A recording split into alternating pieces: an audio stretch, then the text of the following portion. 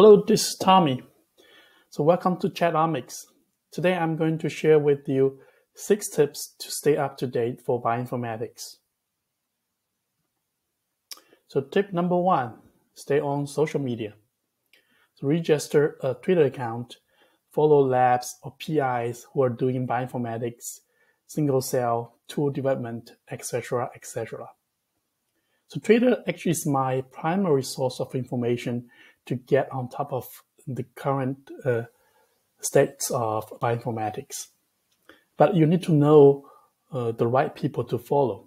So you can see who I am following at TANG-MING 2005 and follow them. For example, this bioRxiv bioinformatics account has over 12.6K followers.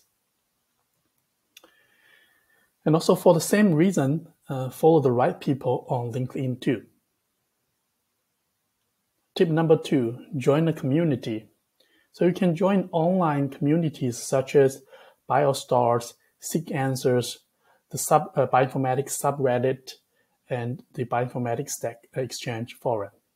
So there, and you will see what kind of questions people are asking, and then you get a sense what's going on in the field. And by the way, if you know the answer, be sure to answer them. Sharing is caring. And tip number 3, subscribe to journal news. For example, I subscribe to Genobiology, and whenever there's a new paper published, then I get notified. Tip number 4, read blogs.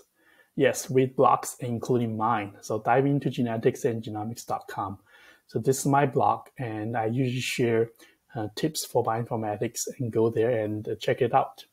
So another blog called RNA-seq blog.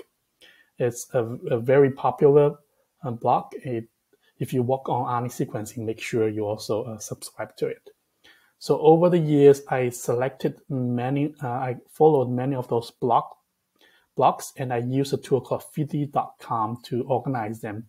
So whenever there's update, a new post from those blogs, then I get notified. Tip number 5, go to conferences. So you can go to bioinformatics specific or related conferences such as ISMB or the Bioconductor Annual Conference. And by the way, Bioconductor 2023 will be held in Boston in Dana-Farber. So I will be there, and I hope to meet some of you if you come too. And lastly, I want to share this blog post by Stephen Turner. So staying current in bioinformatics and genomics. This is the 2017 edition, and he had an old edition in 2012, which I read actually 10 years ago. And after I read that blog post, I started a Twitter account, and I started to write my own blog. So really, it has changed my life. Thanks, Stephen, for writing that blog post. So by the way, I will have all those links in the description of this video, so you will not lose it. So that's it for today. Click subscribe if you like this content. Thank you. Happy learning.